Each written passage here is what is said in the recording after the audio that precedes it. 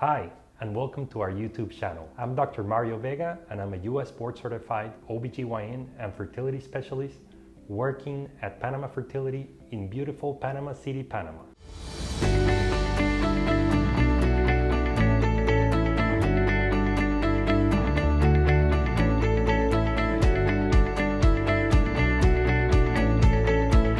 As a fertility specialist seeing hundreds of patients every year, I get many questions regarding different techniques that are used in IVF to improve the chances of the embryo sticking, or in other words, of having a successful embryo transfer. One of the techniques that I get the most questions about is the endometrial scratch. So what is an endometrial scratch? An endometrial scratch is a technique that has been around for many years. It involves creating a small local injury inside the uterus in the endometrial lining that in theory will allow the lining to release certain growth factors that can allow the embryo to implant better. In order to perform an endometrial scratch, we need to place a small pipelle or a small catheter inside the uterus and essentially suction out a couple of cells that will cause the injury. As you may think, this may cause some discomfort in some patients, and it will also cause some spotting in other patients. This is the reason why we're not performing the endometrial scratch in the same cycle we're going to perform an embryo transfer.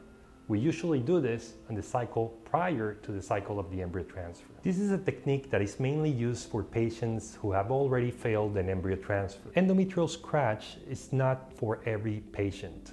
And the reason I say this is that we know from a recent meta-analysis, meaning a recent scientific study, that the endometrial scratch, when you perform it in patients that are undergoing their first embryo transfer, is actually not going to show any benefit. However, it can still work for patients who have already failed an embryo transfer or who are undergoing other techniques such as the saline sonogram, which is when you place a small amount of saline fluid inside the cavity and perform an ultrasound to evaluate for polyps or fibroids. This would be the perfect time to do an endometrial scratch. At the end of the day, every treatment and every technique should be personalized to you. If you like this video and want to learn more about fertility treatments and IVF, please subscribe to our channel. Until next time.